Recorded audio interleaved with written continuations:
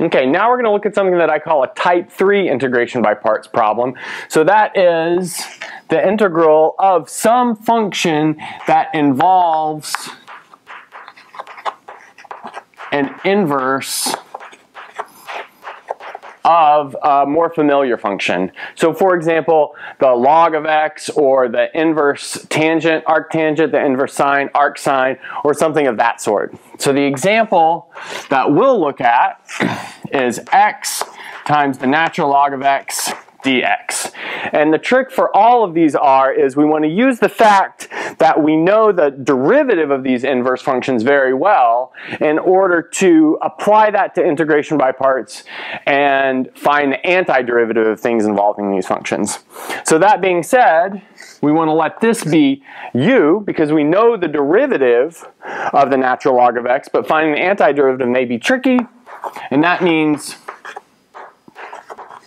what's left, we let that be dv. So let's see what we get from there. So we have u equal the natural log of x. That makes du equal 1 over x dx. And then we have dv equals x dx. So that makes v equal 1/2 x squared.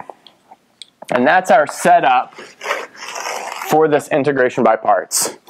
And if you recall, the general formula for integration by parts is u dv equals u times v minus the antiderivative of v du. So that's what we'll be doing with our particular problem. Okay, great. So that gives us this is equal to u times v. So we have 1/2 x squared, natural log of x, good, minus the integral of v du. So we have v du, so notice we have x squared over x, that'll cancel, we'll get 1/2 x dx.